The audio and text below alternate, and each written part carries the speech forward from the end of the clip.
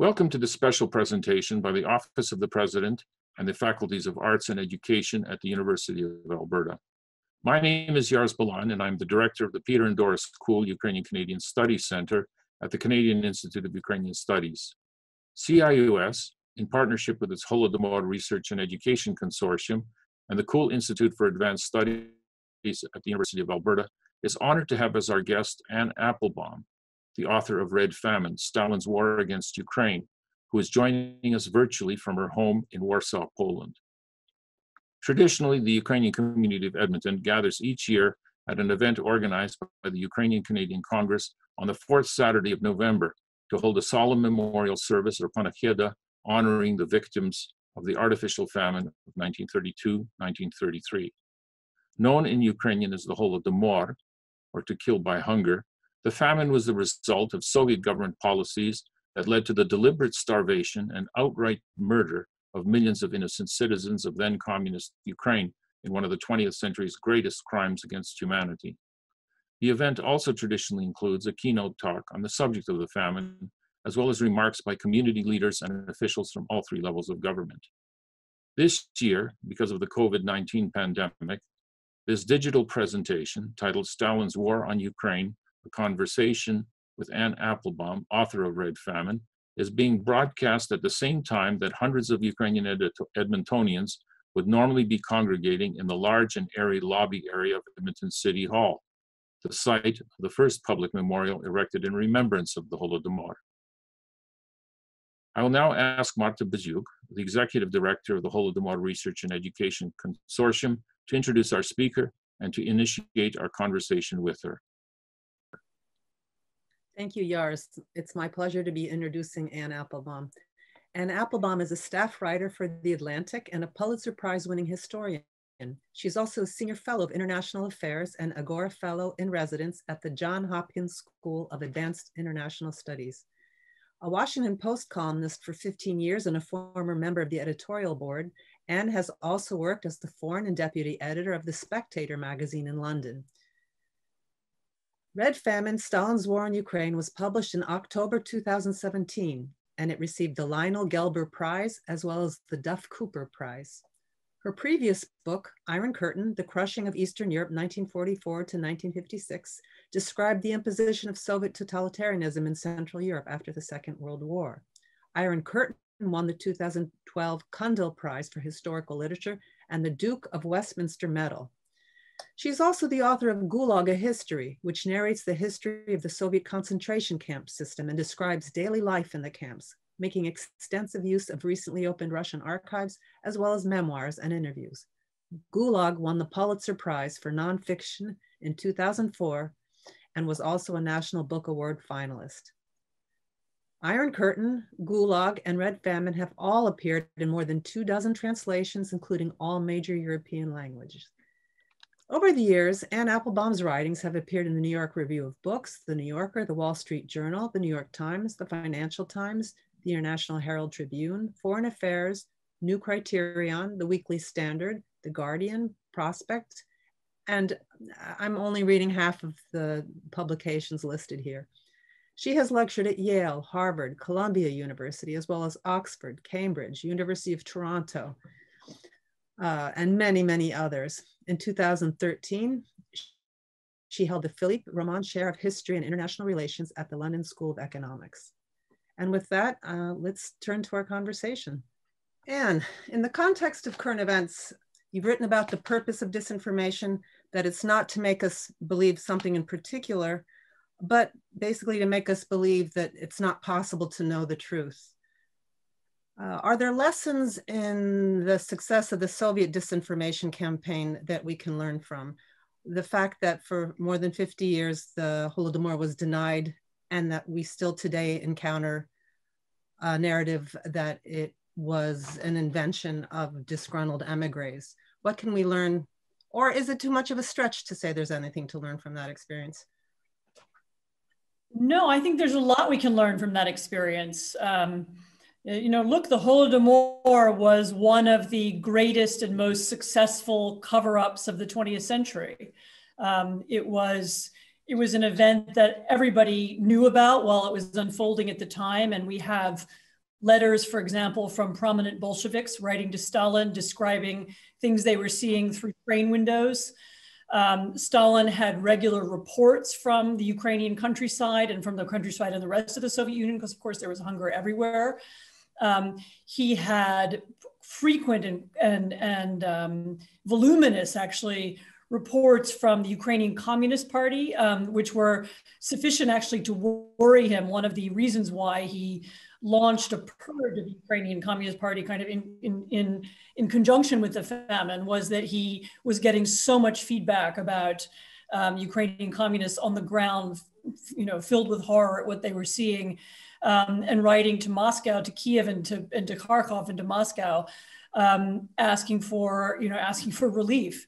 So this was a well-known story. It was known both to people in Moscow. It was known to people all over the country.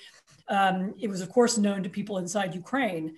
And the way in which it was covered up, is worth studying in and of itself. So it was first covered up through the threat of, literally arrest. If you mentioned it or said anything about it, you would go to prison. It was actually that simple.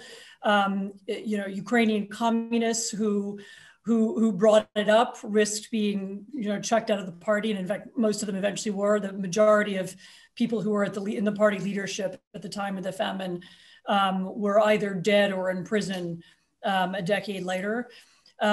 Later on, it was forbidden to mention the famine, either the specific Ukrainian famine or the more general Soviet famine, in any textbook or in any history book. And then most famously, Stalin actually changed the census. So the census that was carried out in 1937 was altered so that the missing people would not be evident to a later generation of demographers. And these are all things that we know now and that we can read back through the archives, in addition to the stories that we have from people and the documentation. But it was an effective cover-up. It was so effective that that Western countries who had diplomats on the ground telling them what was going on were confused by the story. And there was, for example, conversations in the British Foreign Office about, well, we have these reports from the ground, but Stalin isn't saying anything. Surely if there was a famine that bad, they would be asking for help, which they had done a decade earlier. And so it confused, the rest of Europe. It confused people who were outside of Ukraine.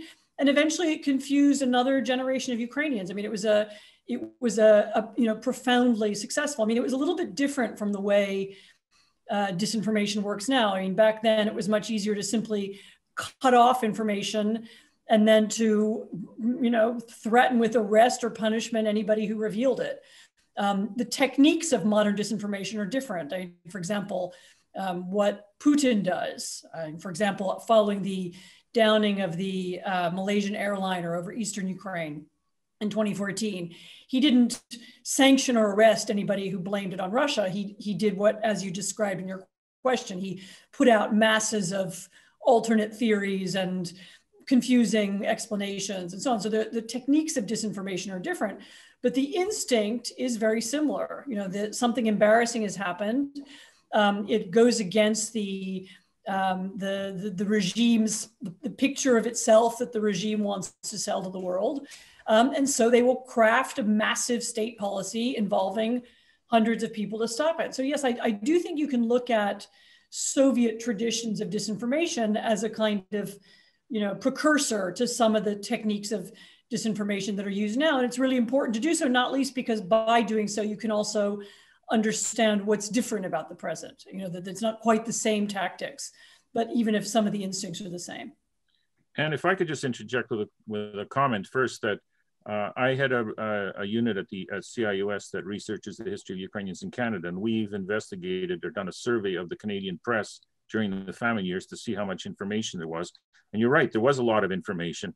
What also becomes clear, though, is how quickly much of it got swept aside. Even without use of disinformation, the rise of Nazism and Hitler in Germany diverted attention away from what was going on. People just moved on. It's a tactic that many politicians still use. You just ride things out and hope that people, other events will overtake you, and people will be diverted. And in some ways, Hitler could be described as the greatest gift Stalin could ask for, because the West became focused on the menace posed by Hitler right in the heart of Europe.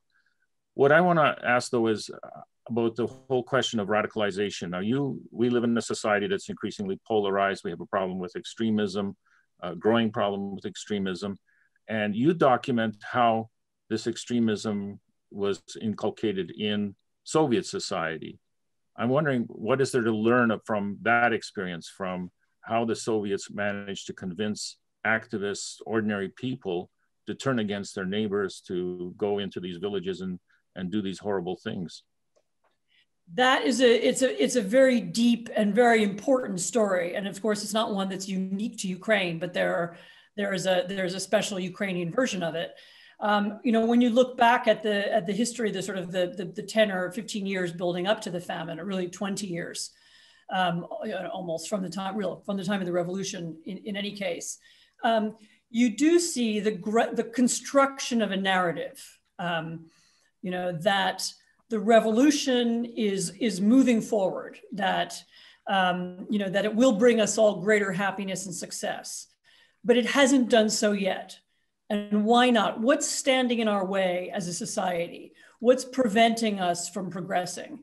And the answer, there were several different answers, but one of the answers, and the answer that became very important in Ukraine in the 1930s, was the peasantry, the old-fashioned, backwards-looking, caricatured peasantry are preventing the revolution from moving on.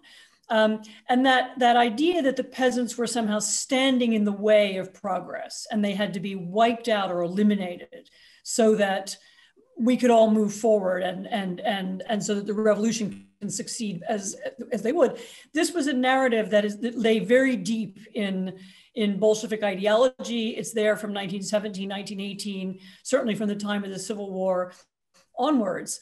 And it sort of comes and goes a little bit. So in the 1920s, there's as we know, there's a moment when there's a little bit of relaxation of the policy towards the peasants in order to let them produce enough food so that people can prosper a little bit at the end of that decade. And then it returns in the early 1930s.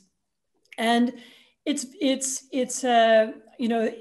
not that by itself. It's that narrative that we must get rid of this useless, this obstructionist class of people.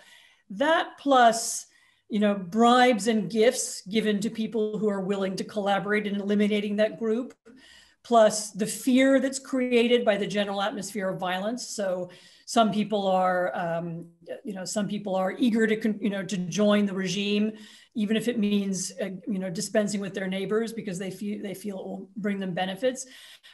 All these combinations of different kinds of motivations you can see acting on people in order to convince them to murder their neighbors. And it's important to remember, for those who don't know the history of the famine, that what caused the famine wasn't natural disaster and it wasn't drought.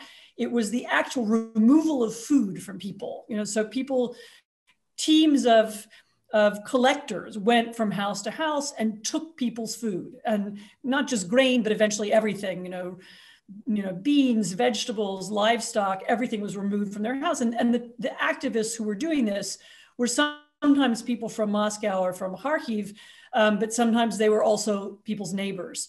And the ideology that enabled that was, as I say, this progressive ideology, or this Bolshevik ideology, plus fear, hunger, and conformism added together.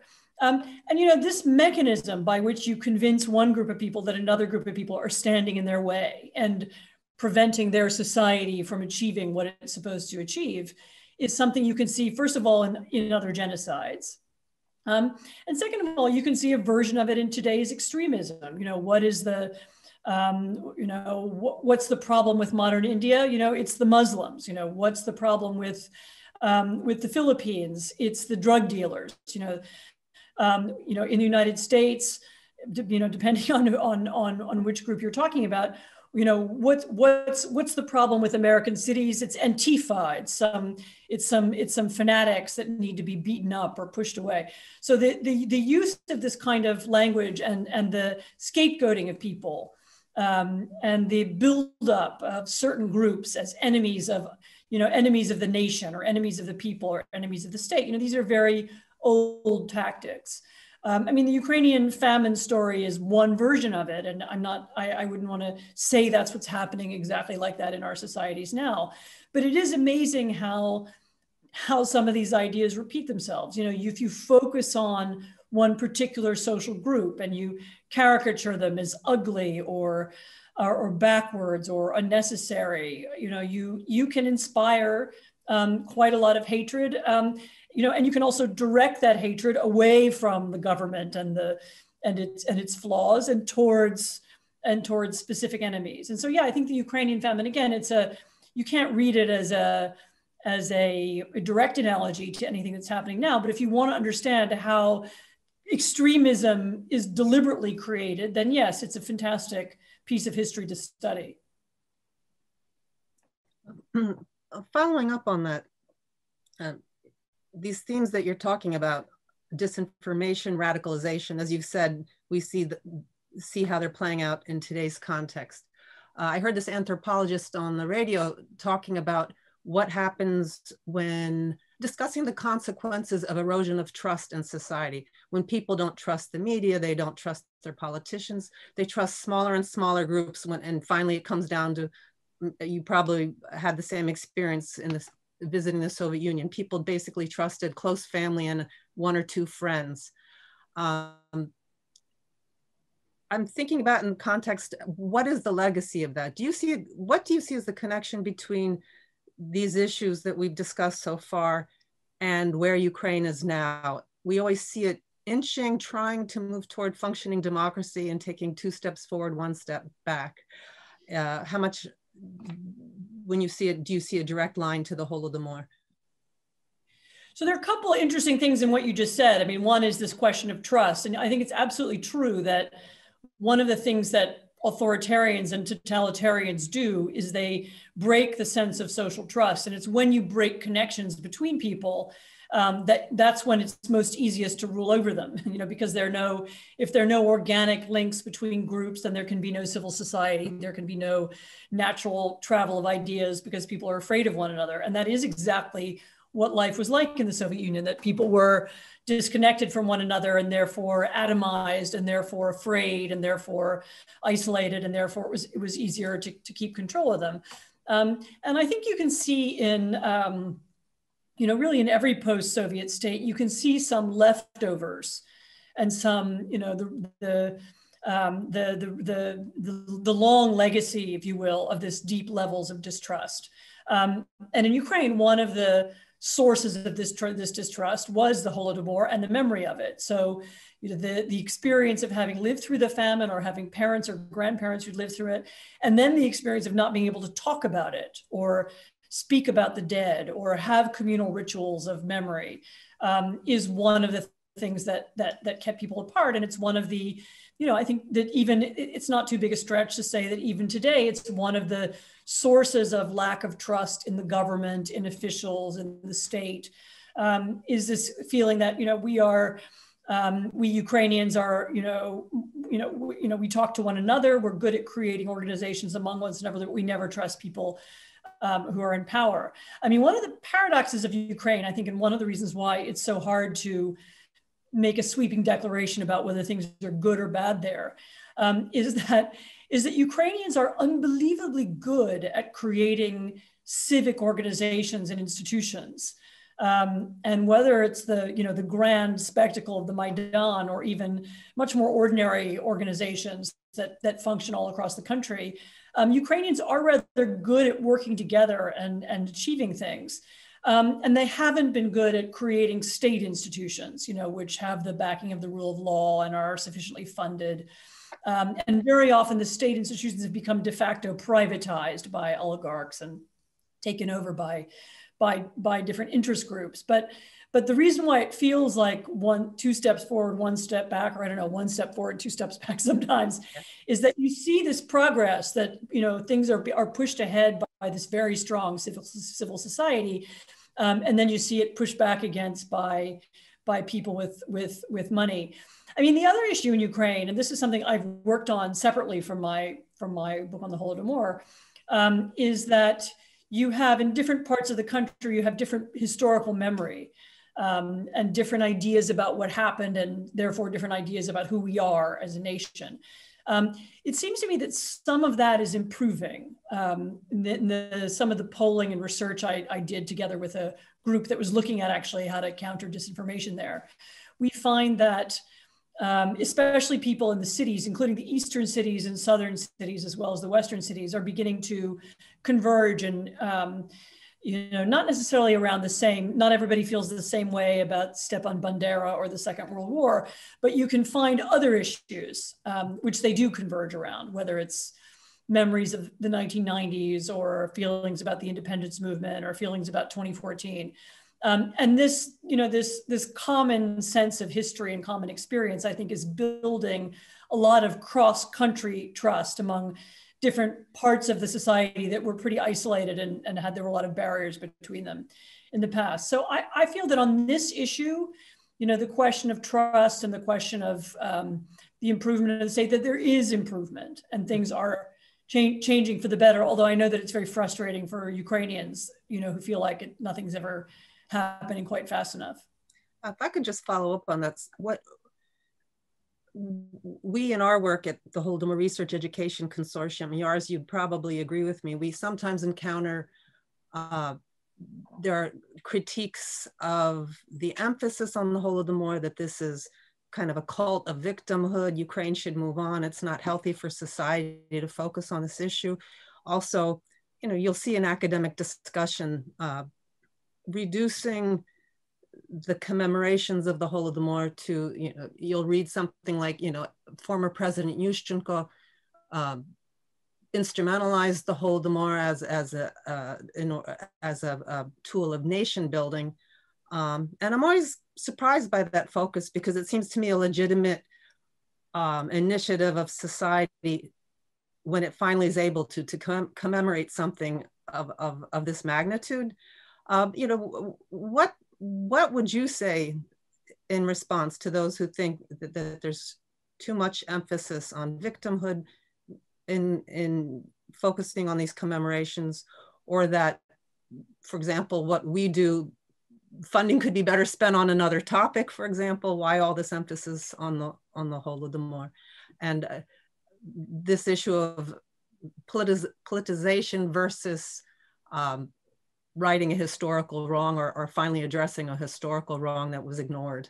So I think it's not an accident that the first conversations, public conversations about the Holodomor began in the late 1980s, I mean, immediately following the Chernobyl disaster, actually, and were, and happened at the same time as the independence movement gained some ground in Ukraine. It was very intimately connected. The story of the Holodomor, which was this repressed piece of history, absolutely forbidden to discuss.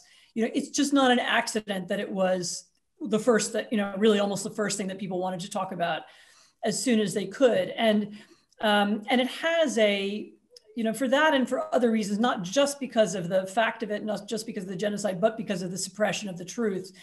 I think it's an event that will always play a special role in Ukrainian history. And I should say again, in the polling that I'm aware of and the surveying I'm aware of, the Holodomor is in a country that is pretty divided by history, as I was saying, in some ways. The Holodomor is one of the things that people do have in common. And there is emerging a joint memory of it and a joint, kind of a joint feeling about it. And the commemoration of it is fairly uncontroversial, and again, there are more controversial points in Ukrainian history. And this is not one of them anymore. And so therefore, I think that the time that has been spent on, it's not even just the commemoration, it's the writing of the history, the investment in memoir, the immense publication of documents, the couple of films that have been made, some with Ukrainian, both Ukrainian and also Ukrainian diaspora backing, including Mr. Jones. I think these are, I think this is really important, important for the country to have that as a kind of grounding story that everybody remembers. I don't think it should be the only story that people talk about, and I don't think it should be the only piece of history that Ukrainians have in common. I think there are and should be many others that are probably under discussed. So I would hope that the example that Marta, that your group and others have shown about how you can explore, portray, discuss, explain this piece of history will be one that is taken up, by others working on other topics. I mean, there is something that's happened, I think, since 2014, which is that it's not so much that the Holodomor is less important, it's just as important as it was, but the question of Ukrainian nationhood and the argument about, what makes us a nation has moved on a little bit from Soviet times and even from the post-Soviet era. And since the Maidan, it's just become more sophisticated and complicated. So there's more to discuss than the Holodomor. It's true, but that's also true. You could also say of the state of Israel that it's also moved on in many ways from the Holocaust, and the definition of what is Israel and who are we and how do we come together is now much broader and wider. But that doesn't mean you stop talking about the Holocaust. So I think that there's a role for education, investigation, and research into the Holodomor that could go on, forever really, because every generation will want to reinterpret it and rethink it and look at the documents again and reread them, just like we read. We're going to reread histories of the First World War or the Second World War or the Bolshevik Civil War, for the next 100 years or more. But I think both things can be true. I think it can be true that we need to continue studying it and researching it and thinking about it. And we also need, Ukraine also needs a broad national conversation about the nature of the nation and of the state. But I think both are happening. So I don't see any contradiction there. And you're absolutely right. The more time that goes on since we began this intense study of the Holodomor, I'm always surprised by how it's relevant to different disciplines. Someone's studying the history of medicine in the Soviet Union. Well, you can't really talk about that with what did the medical profession do during the 30s? How did it react to this famine? Somebody else is studying the role of how the Soviet system used students in various ways. And then there's a chapter on how they were used during collectivization in the Holodomor, so that it informs, having this base of research on the Holodomor is now informing all these other areas of research. Yeah, no, the also studying the Holodomor can contribute to other areas of study even outside of the Soviet Union. So as you know, one of the women who I worked with on my book about the Holodomor, Daria Mattingly, has written her PhD on the study of perpetrators and the motivations of perpetrators and then the children and grandchildren of perpetrators. And I think her work will contribute more broadly to the study of genocide.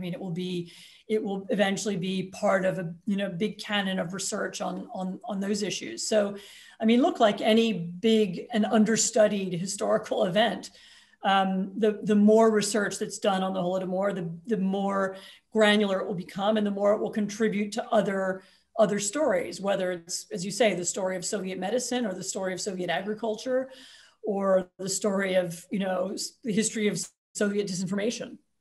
You forget, of course, Soviet women, and Daria has written about the role that women played in the Holodomor.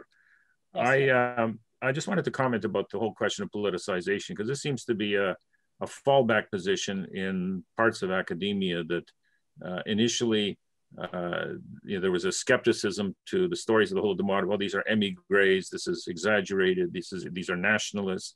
That was used to downplay it, dismiss it, and whatever. Now the argument seems to be, in some circles anyways, that it's overly politicized. And it strikes me as a strange argument, because the Holodomor was a political act. It was the result of political decisions, political policies that were implemented. Everything about it was political when it was happening. And then the post-Holodomor cover-up, all of that, that's all political. I don't think you can avoid politics in this. And so I just find it a baseless argument. I'm curious to know about the reception of your book that it's received in academic circles. Could you share with us some of your experiences? It's been translated into how many languages now? Do you know, or? Off the top of my head, I don't know. I would say at least 20. Wow. I mean, so it's having a huge impact, a wide impact around the world, actually. But I'm just, could you just comment a bit about some of the responses that you've had to your book and how people have, how it's been reviewed and commented on? So one of the things that has surprised me about my book was how positive most of the reviews and commentary were. I expected much more pushback, whether from academics or from, frankly, from Russia or people close to Russia and, Russian views of history. And there was much less of that than I thought there would be. And, for the most part, even from people who study the history of the Soviet Union or the history of Russia, most of the reaction was, oh, how useful, someone's finally gone into this subject. It's now all been laid out for me, and now I understand it better. And it's, it fits into a bigger story of the Soviet, of course, there's a wider story of the Soviet famine, which is also told, and people have found it a useful addition to that story. I mean, the only one or two negative, there's some historians of the Soviet Union who see the story from the point of view of Moscow and don't ever want to look at it from the other side, or aren't very interested in the archives of the Ukrainian Communist Party, or who find who are so gripped by the genuinely gripping and actually genuinely compelling story of Stalin and the people around him and the mechanism of power in Moscow, that they find the Ukrainian famine a kind of secondary story, so they're not very interested in it. And to them, I don't know what to say. I mean, to each his own. I mean, that you can also find Moscow, the stories of infighting in Moscow, pretty provincial as well.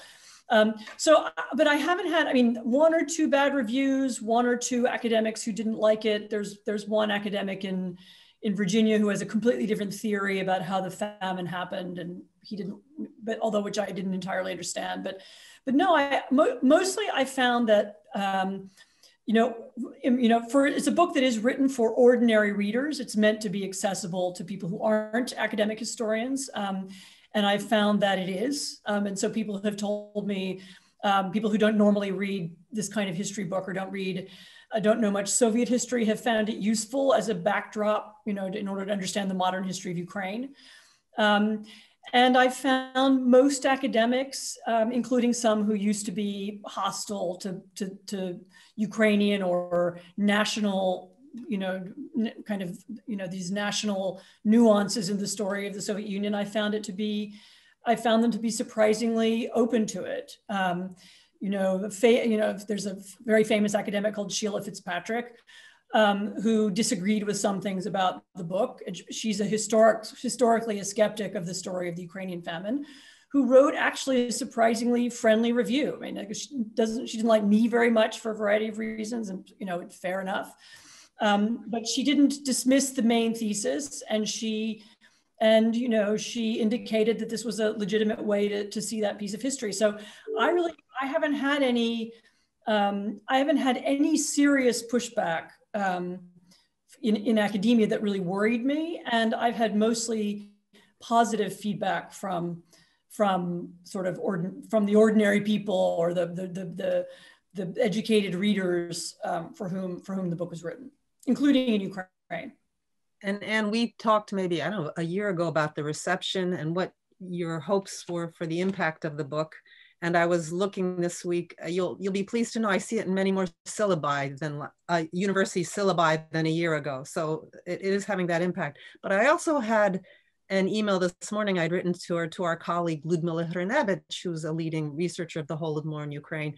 And she says by January, the Russian translation will be, as she said, wrote, freely available. So this is kind of a long time coming, that the Russian translation be maybe the last. What's your hope for what the impact of Red Famine in Russian might be?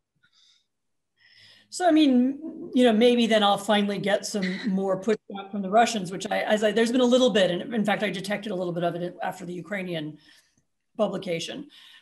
But, you know, maybe there'll be a bit of pushback, but I would hope that open-minded Russians, and there are a lot of them, you know, that open-minded Russians and would read the book and would have an insight into the history of modern Ukraine and some explanation for why Ukraine is in some ways different from Russia. You know, this was for a lot of Russians who were brought up to think that Ukraine was a kind of suburb of Russia or an appendage of Russia. You know, it will be, you know, a revelation to see how the history of communism played out differently in Russia and in Ukraine. And, you know, and of course they are the same in many ways. And then there are these nuances and differences. So I'm hoping that it will do what it did in Russia for people reading it in English. Namely, it will give you the background to modern Ukrainian history that you don't have. I mean, it's not the only background, but it's one piece of the story that, you know, nobody studied this in school. Nobody had it. You know, most people didn't even have it as part of their Soviet history course that they did in college, because so little was known about it 10 years ago. And so, I hope it will feel to people like a missing piece of the story. And I believe that to a lot of Russians, it will be useful. And of course, the other big audience is Russian speakers in Ukraine. Mm-hmm. There are one of the things that outsiders, and you both know this, of course, but not everybody knows, one of the people that outsiders don't realize about Ukraine is that Ukraine is a bilingual country. And there are Ukrainian-speaking Ukrainians and there are Russian-speaking Ukrainians. And the fact that they're Russian-speaking Ukrainians doesn't mean they're Russians. You know, they identify as Ukrainians. And we've seen that, you know, and that's becoming even more true as time goes on. But not all of them read Ukrainian well, or it's not their first language. So, you know, so even though they speak Ukrainian, they prefer to read in Russian. And so I'm hoping that this book will also be useful to them. Again, it's a story that they will know in its essence, but, you know, but they won't necessarily know all the details and you know, or have the, you know, I lay out some of the archival findings of the last decade, and I'm hoping that they will find it useful too. I mean, so they are another big reason why it's being printed in Russian is for them. Mm-hmm. It's encouraging to hear about the overall positive reception of Red Famine. Obviously, there's been a change in mentality in people, and people are more open to hearing even about it. At the same time, you still get these pockets of famine deniers, much like Holocaust deniers. I'm always amazed that with all the information that's out there, that there's still people who say it was a hoax, it was something that German propaganda created, and immediately try to change the subject to something else, particularly the Second World War. So I don't suppose that it'll ever be possible to totally extinguish these little backwaters, but they're there. And one of the reasons we're talking with you today is because we had precisely that kind of an incident at the University of Alberta, where somebody who's not a specialist is not a historian, is not a specialist in Eastern Europe or anything like that, produced a series of blogs where he basically dismissed the famine as a German hoax. I mean, that's a very, very old story, you know, going back to the Soviet era, dismissing it as a German hoax. And there was even, as you know, but probably not all the people watching this know, there was even in the 1980s when Robert Conquest wrote the first big investigation of the famine of the famine in English.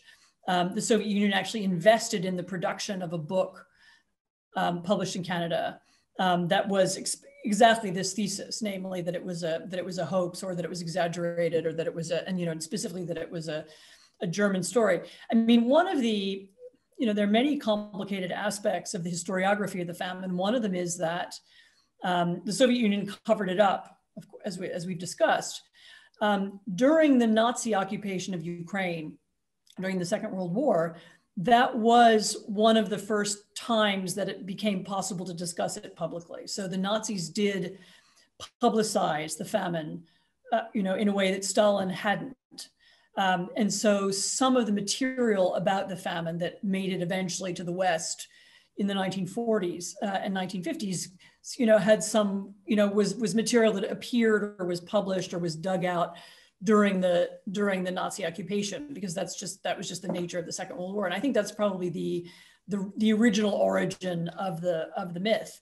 But you don't have to, you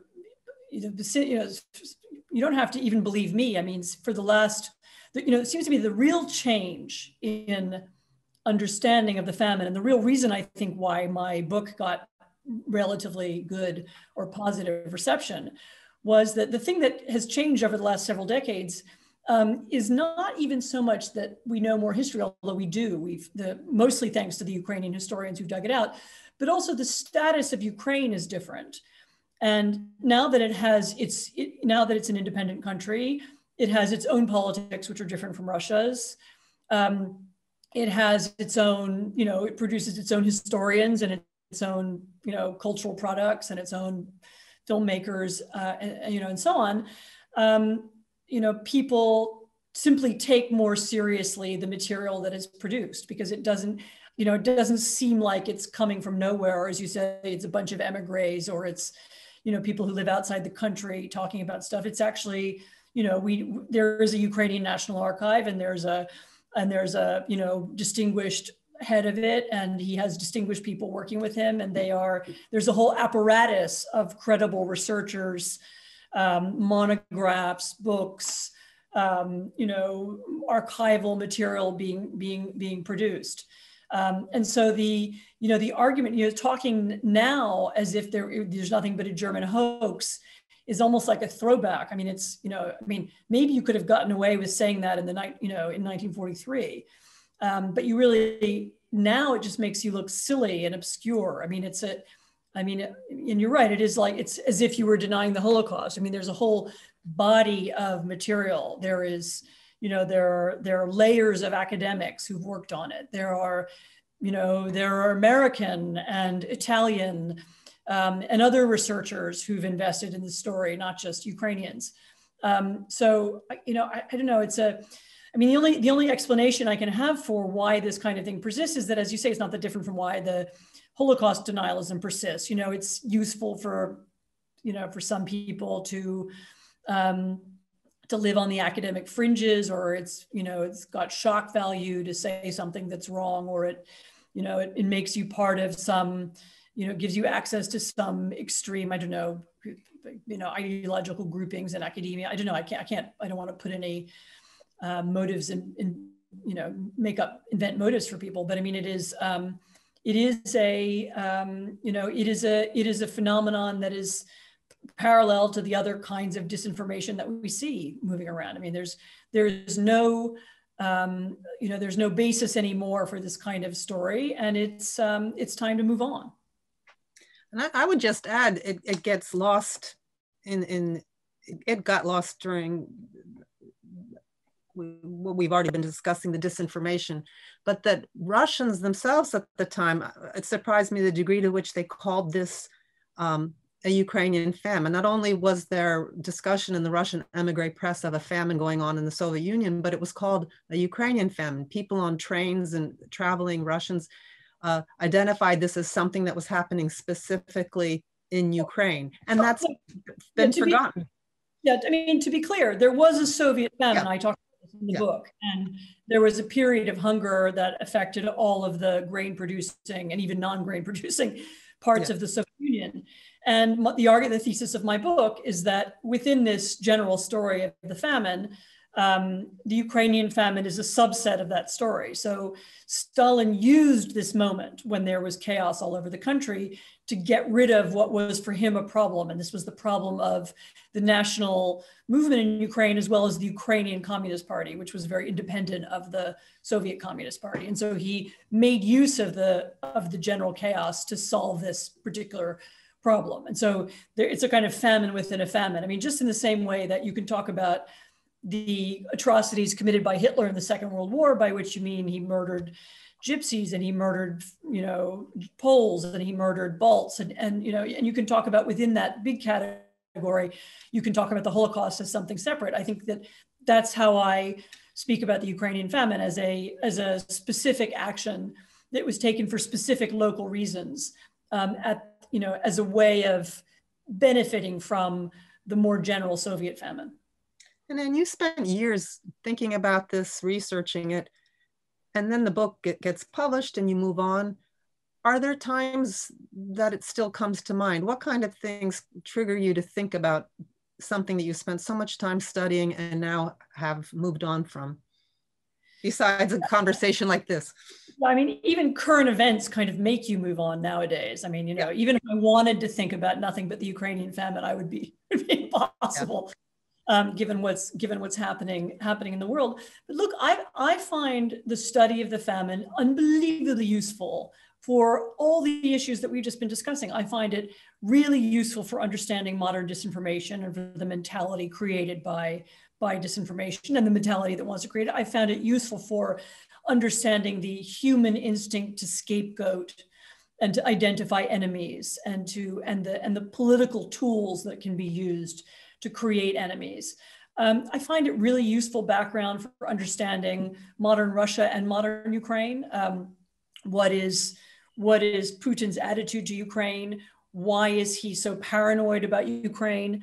There's a lot, if you go back in history and look at why was Stalin so paranoid about Ukraine, the anxiety that Ukraine creates for Russia, both because it's so similar in many ways, because it's culturally so closely related, because there's so many people intermarried, because there's so much shared history.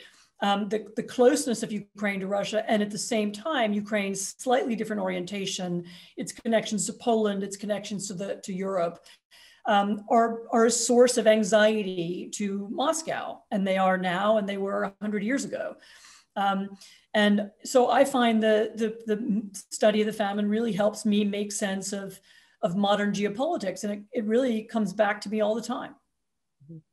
Could I maybe start to wrap up our conversation with a question about your future plans?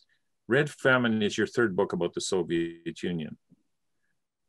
Is there a fourth book somewhere down the thing? Maybe the Colored Revolutions or some aspect of Soviet history, Soviet society that you would like to explore perhaps in the future?